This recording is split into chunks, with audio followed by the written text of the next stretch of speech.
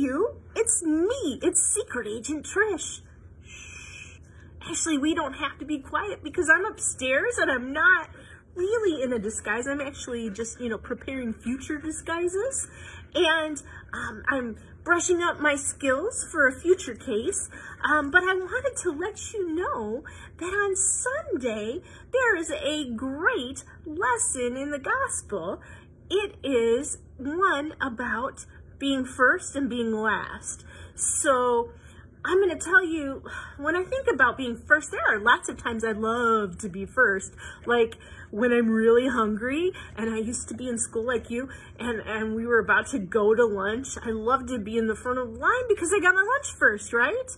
And sometimes when I go out for ice cream, I love to be first in line for that, right? Because I get my cone sooner, especially if I'm really hot and I'm really hungry, right? Those are times that you want to be first.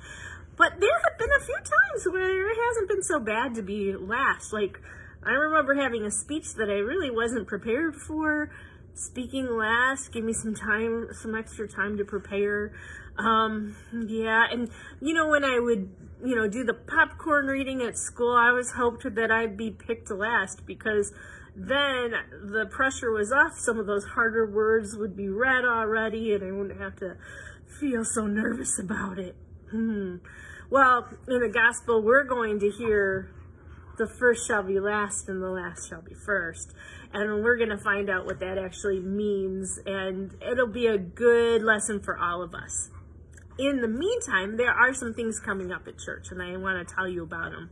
On October 13th, there is a pet blessing at 6:30 at night. So bring your pets, any pet you want to bring them for a blessing.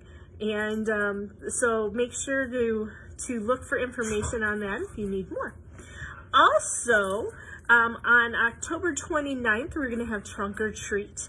And if you're interested in decorating your trunk of your car or vehicle and doing that, please sign up. Also, if you're unable to make it but you want to help out, we are looking for candy donations, and we are going to need those for all the trunk or treaters that come. So stay tuned for more information on Trunk or Treat. Those signups are at church, but they'll be online as well soon. So in the meantime, take care, everybody. Remember that God loves you. We love you at Living Waters, and I'll see you next week. Take care.